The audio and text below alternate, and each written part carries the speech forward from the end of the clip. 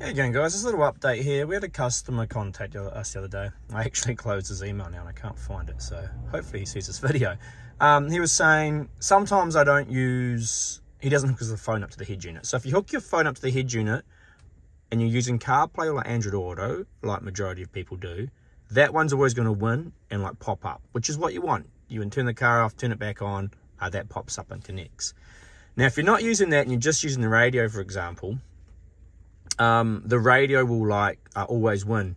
Even for example, if you had this this is like Magic Earth, if we had Magic Earth open and the radio, and I turn the car off and like back on, the radio is going to like work, is going to win, and you're going to have to click home and then back on, like sort of like Magic Earth to open it up. Again, not a huge deal, but some people want certain things.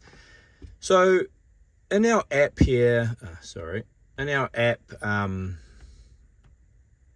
which is Vhedia mode, which you can install, which we'll link to in the bottom of this video, there's an auto start thing. Now you can say run a media app when it starts.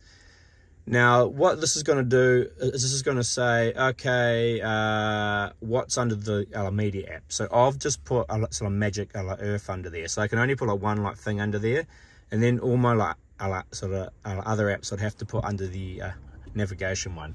But you can see if I go into a Vhedia mode here, we've only got Magic Earth and CarPlay or like Auto Link coming up. So what will happen now is if, say, I'm always using this and I want this to like pop up, now I can turn the car off, and then obviously I'll give it a few seconds, and then it's going to quick boot back up.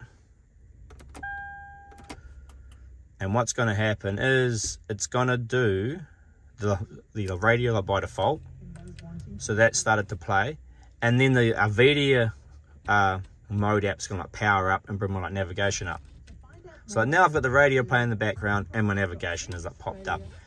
That was something that this customer asked for, and that's how you can like sort of make it like possible by using our Vhedia mode app. The other things you could do in there is also you could that will like win even over CarPlay and Android Auto.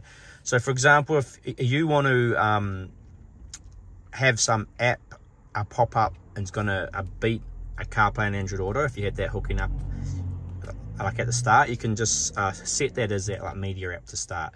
So for example, some people might want to set